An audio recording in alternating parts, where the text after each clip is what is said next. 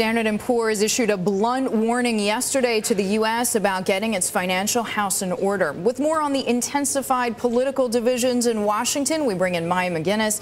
She is president of the Committee for a Responsible Federal Budget. It's a bipartisan advocacy group in Washington. Maya, thanks so much for joining us this morning. How seriously do those in D.C. take this call, this warning shot from Standard & Poor's?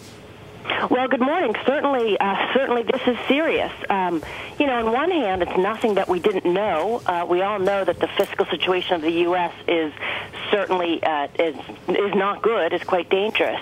But on the other hand, this is one of those reminders, and they seem to come along more and more frequently, that things have got to change, and that right now there's not sufficient faith that our political process is going to meet that challenge, and that the repercussions of not making changes are very serious. And while on this time, in some ways, the bond market, the response was a bit of a yawn, the bond market's going to yawn until it wakes up, and then it's going to be too late to make these changes. So policymakers should take this seriously. You don't think we should be sort of lulled into this sleepy reaction as well, and that, to your point, I mean, Treasury's sort of shrugged it off.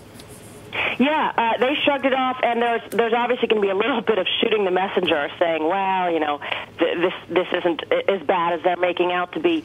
Nobody who looks at the U.S. fiscal picture says that we're in good shape. And nobody who looks at the political environment says we're certainly on track to have this resolved this year, which is what we should be trying to do. So there is legitimate reason for concern, and I think it's actually helpful to have these warnings that we need to start moving quickly to deal with the policies and have some political compromise to actually put them in place, hopefully in the coming months. Maya, you mentioned political compromise. Do you think this was bad timing on the part of Standard & Poor's? I mean, some would say both the Republicans and the Democrats had come forward with some serious proposals. Wilbur Ross, for example, said it was actually bad timing. Do you agree with that statement?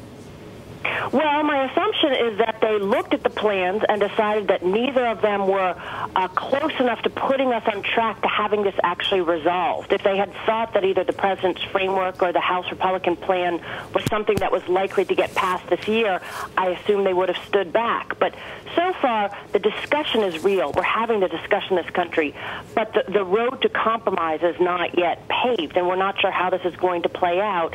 And I think they need to see, my guess is, more willingness of politicians to actually move together on something that's passable in the near future. We know that Standard & Poor's, with its opinion, also released saying U.S. policymakers may not reach an agreement on medium long-term budgetary challenges by 2013. Do you think lawmakers are going to read between the lines and say, oh, we have 2 more years?